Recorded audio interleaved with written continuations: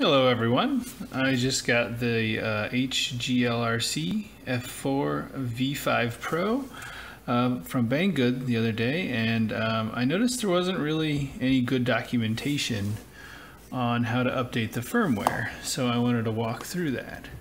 I wanted to point out that in the PDF manual that I downloaded to do the upgrade, it does tell you to press the boot button, and it's this little guy here. It's a little hard to press, so I just wanted to show you where that is. I'm going to go ahead and connect the USB to it so we can plug it in. There we go.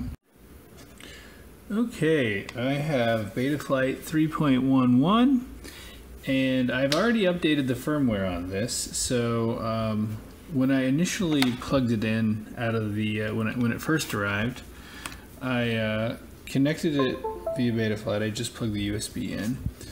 I hit connect, and then it was able to connect, and it seemed to work fine, but I checked the version of the firmware that's on it. So in the CLI screen, if you do version, it'll tell you the version of the firmware that's on there. And when it arrived, it had Omnibus F4 3.15. So as you can see, I already updated it to 3.17.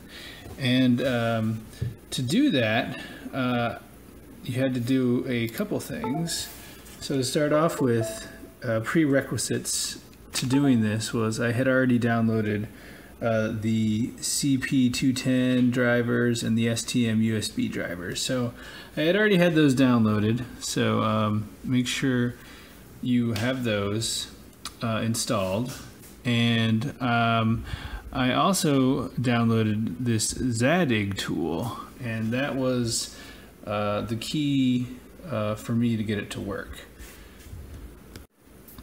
So in the instructions you get for the F4 V5PRO, it says to do this long press boot and then connect the USB, or sorry, long press on the boot button and then connect the USB.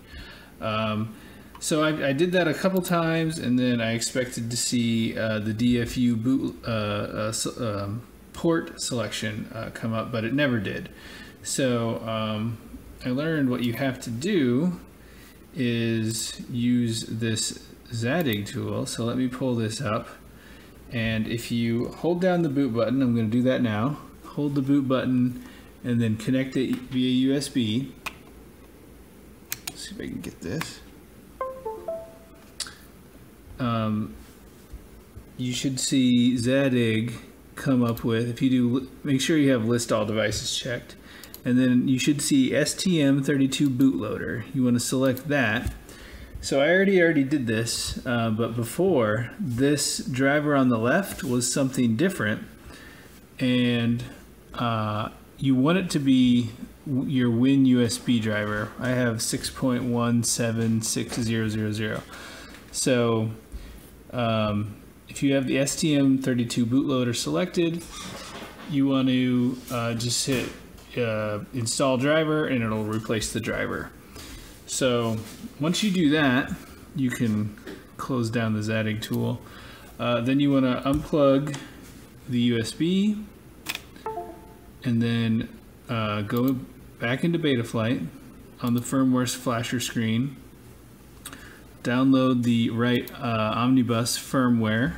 I had already done this, so it was Omnibus F4 3.17. Make sure you have that, and then you're going to do the same thing again. You're going to press down the hold down the boot button on the board, and then plug in the USB.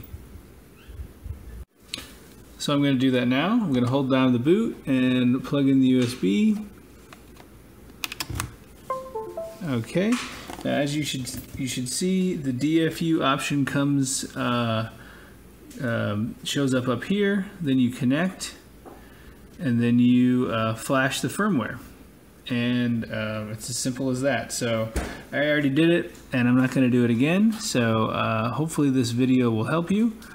Thanks for watching.